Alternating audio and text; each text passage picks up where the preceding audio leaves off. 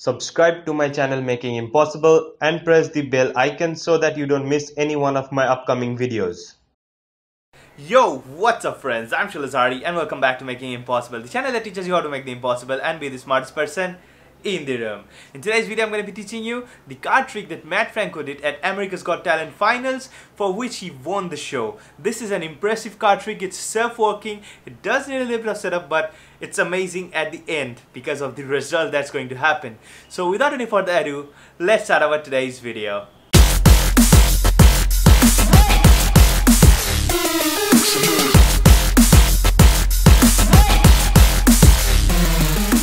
This week's Instagram feature goes to Hirsch Magic. Follow him on Instagram. Link will be given in the video description. I'll feature one lucky Instagram user every Monday in my Smack That Monday episodes. If you want your Instagram profile or page to be featured in my next Smack That Monday episode, follow the simple steps that are given in the video description. So now, let's continue. Okay guys, this is what the card trick looks like. Now as you can see over here, I have this 2 deck of cards.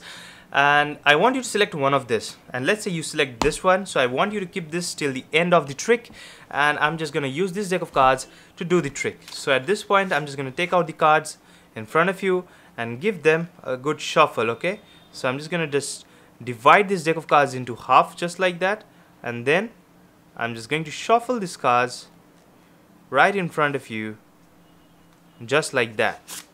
Okay, so as you can see over here, the cards got shuffled. And at this point, all I'm going to do is I'm just going to select 2 random playing cards from this deck of cards, one red and one black. Okay, and let's see which cards can I take out. I'm going to go with this red card, and I think I'm going to go with this black card. Okay, so I have selected these 2 random playing cards, the red and the black. Okay, now at this point, all I want you to do is take this deck of cards and deal from the top of the from the top of the deck near the playing card, near the same color playing card. If you think this is a red card, you're going to deal this card near the red card. If you think this is a black card, then you're going to take this card and deal near the black card and make a pile just like that. Keep dealing on just like that using your intuition without seeing the card.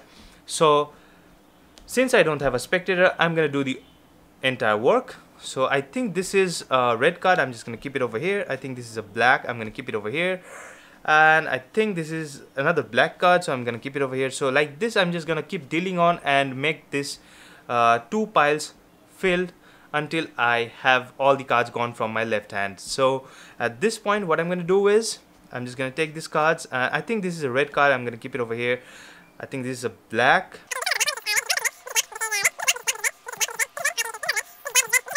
Red, this is black. Now at this point, all I'm going to do is, as you can see, I'm making 2 piles of cards. This is a red, I think so, and this is black that I also think so. So at this point, all I'm going to do is I'm just going to interchange the positions of these 2 cards and make this more difficult. Okay, now at this point, all I have to do is I have to deal all the black cards here instead of dealing over here. So right now I just changed the entire thing, and I have to deal all the black cards, the red cards over here instead of dealing over here. So let's start dealing again. I think this is a red card.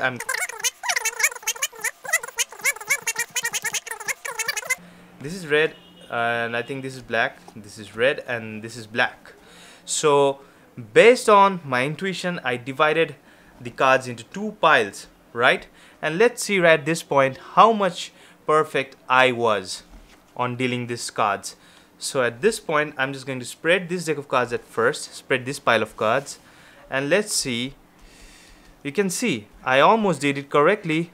I only got 1 card wrong, that is this one, the 4 of hearts. Except for that, you can see all the black cards over here and all the red cards over here.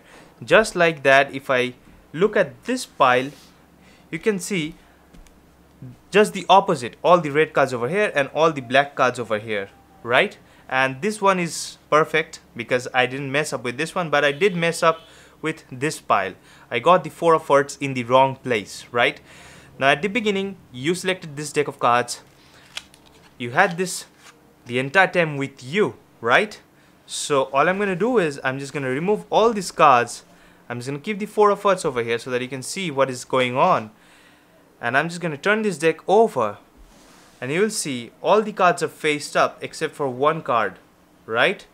And that card is none other than the Four of Hearts. So that was my prediction, that I was going to I could be messing up the Four of Hearts. I could be messing up with the Four of Hearts, and that's why I kept this card inverted in this deck of cards. And you selected this deck of cards, you kept it the entire time with you. I didn't do anything with it. So my prediction also went right, and my intuition also went almost perfectly. So that's what the card trick looks like. Let's see how you can do this card trick. Okay guys, this is how the card trick is done. Now for this card trick, you need a little bit of setup. Obviously this is a self-working card trick, but for this you actually need a little bit of setup, and the setup that you need is right in front of your eyes. So over here you can see 13 black cards, then 13 random red cards, then 13 black, then 13 red. You're going to arrange these cards in this type of arrangement throughout the deck of cards, okay? And then after that, after you take this deck out from the box, what you're going to do is you're just going to look for the separation. You're going to go for the exact center, and you're going to riffle through the cards just like that. And over here, as you can see, I got the exact center. We have a black card, then over here we have a red card. So we got the exact center, and from here we are going to just part this deck into two halves, and then we're going to do a riffle shuffle or a pharaoh shuffle with it.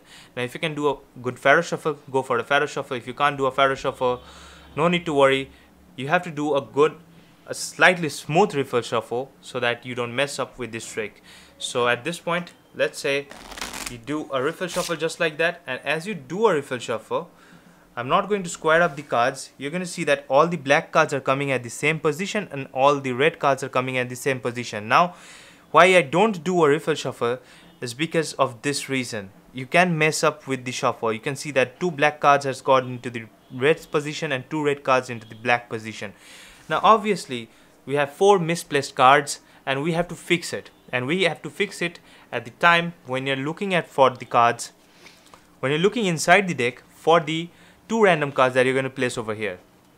So at first I'm just going to turn this deck towards me, and then I'm just going to go through these cards just like that, and I'm going to see for any messed up cards. And as I see for any messed up cards, what I do is I usually say that okay, I'm searching for two random playing cards, one red and one black, and in that disguise I take out one black and one red card.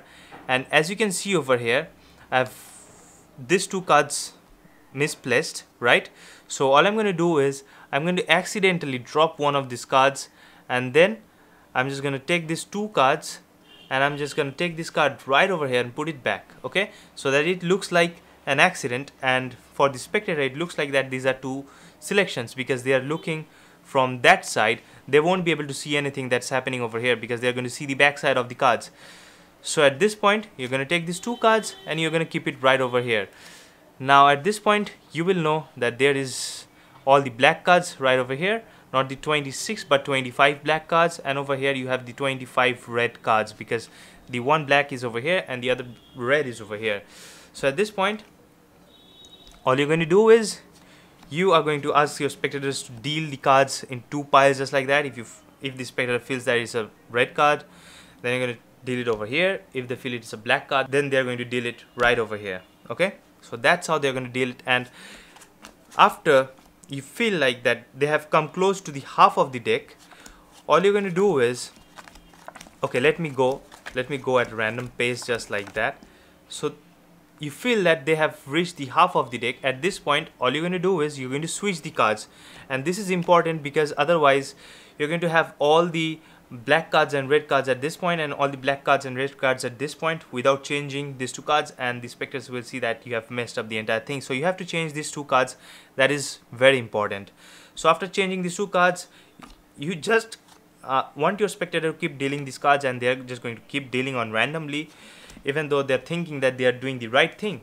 So they're just going to keep dealing on just like that, and after they deal just like that, they have to deal one at a time. I did deal two at a time over here just by mistake, but it's okay. They have to deal one at a time, and after the deal is over, you will know that over here, if you see clearly, you will see red cards and black cards, and over here you'll see the same thing, the red cards and black cards. And over here, if you look carefully, the order is actually the same. The red cards are over here and the black cards are over here, but you have to make them look like that they have dealt the black cards later and the red cards later. Okay, so for that reason, all you're doing is you're taking these two deck of cards, and one you are spreading in this way and the other you are spreading in the opposite way. And as you do that, as you spread these two cards, this deck in this way and this part in the opposite way, you will see that these cards will actually go on the opposite side. Even though you will see that the top cards are the red, but the spectators will feel that this red cards were over here and the red cards are over here. So they will feel that they are separate even though you dealt the red cards at the same time. Now that's how the trick actually works. Now if you want to mess up with any card, then all you have to do is you have to have this deck of cards, and then you have to put one of the cards that you want to mess up with inside the center of the other colored cards. Okay, and then you're going to go for a shuffle. You're going to look for the partition over here, and then you're going to go for the shuffle, and basically you will have to do the same thing. Okay, you're not going to actually take out that messed up card that you intentionally put inside the center, that is right over here. You're just going to take these two cards out and then keep on dealing just like that. Now I'm gonna fast forward this so that you know what is going on.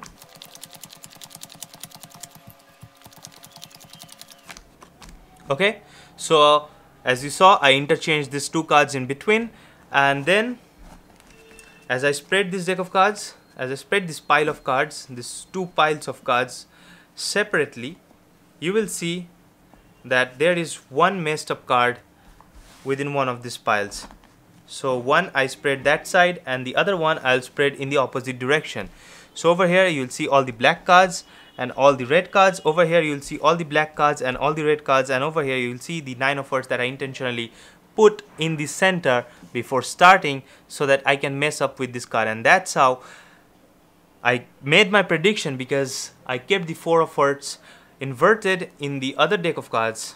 I kept the 4 of hearts over here inverted because I kept the 4 of hearts in this pile. I kept the 4 of hearts within the center of the black cards, and that's how I messed up with the 4 of hearts intentionally and made it look like it's real magic.